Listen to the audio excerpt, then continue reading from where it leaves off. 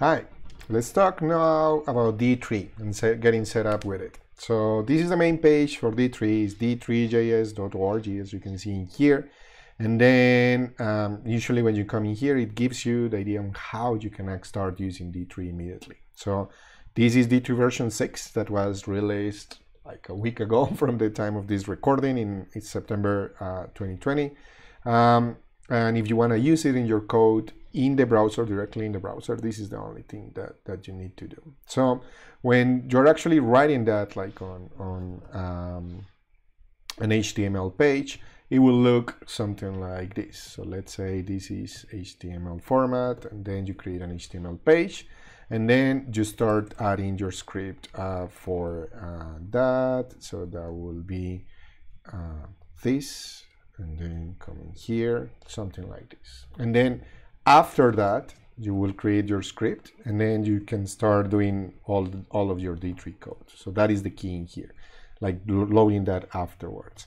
Some people will put it in here, inside the head, but if you do it that way, then the page will not render until the script has finished downloading. And usually you don't want that. So I recommend you using it like this. So this is the first thing doing that. Now, since we are going to be working on observables, let's see how that will look in there. So this is setting up D3. So in here, it's actually extremely easy. You can just, as we did in previous examples, without too much preamble, you just say, I want to import D3, not D2, and then you say what version you want to import. So just by doing that, then you get your library in there, and then you can start creating the basics of your charts, just calling like the different methods. Like for instance, I can do a D3 selection in here, and then start working on that. Usually the other thing, and it's that, remember that we were creating SVGs before.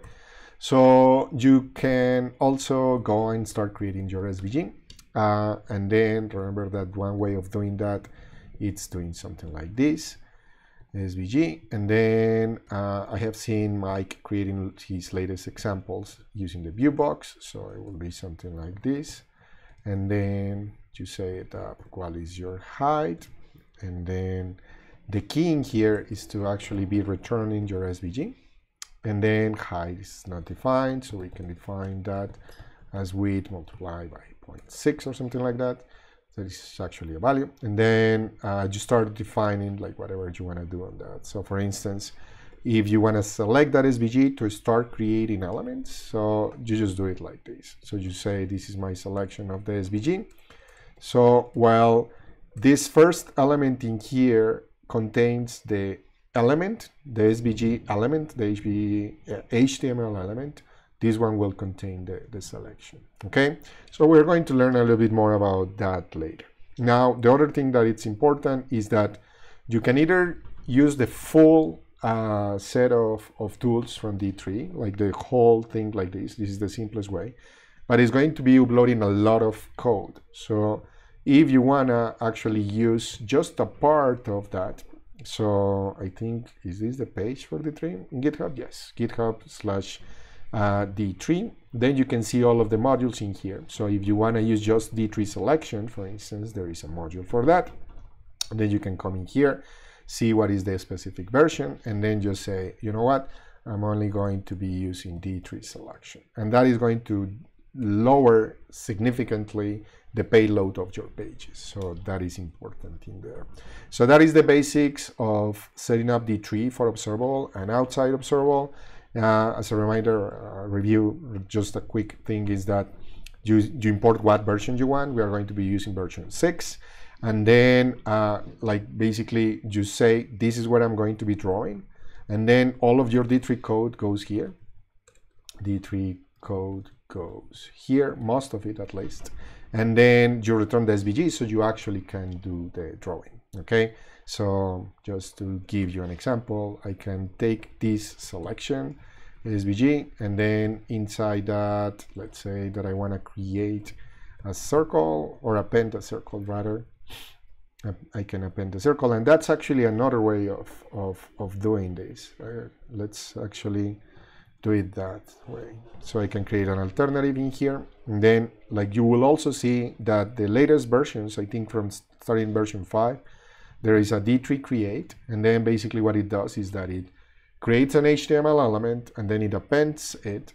And then you can just take your selection in here, SVG, and you can return the node that is being selected. And that's pretty much the same thing. And then if you want to change attributes in here, and we're going to learn more about that using when we learn about selections, but you can just pass.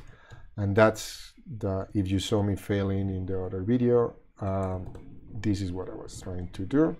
So basically what I'm doing in there is just assigning the value of these things to the view box. And then that's how I'm rendering that. The key here is that we are taking the selection and getting the element out of that. In here, I'm doing here, it's my element. And then this is the selection and I'm just returning the element and selecting the element like here. And then here goes your code.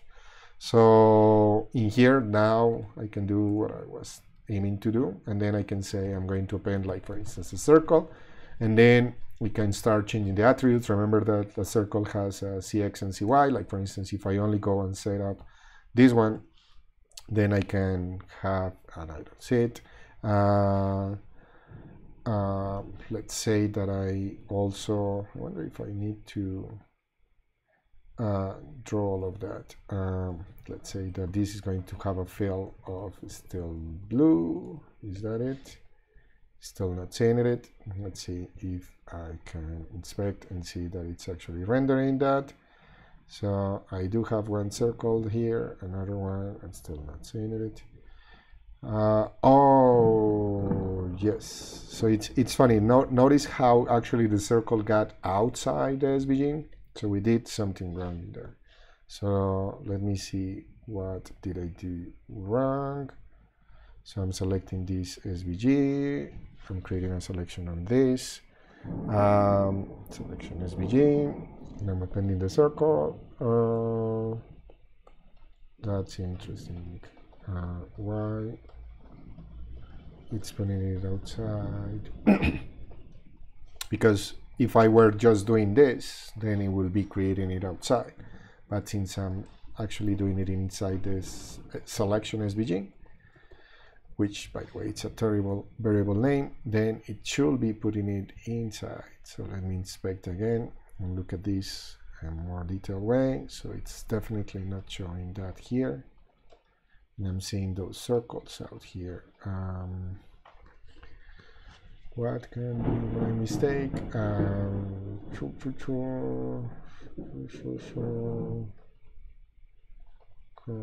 Oh, sorry.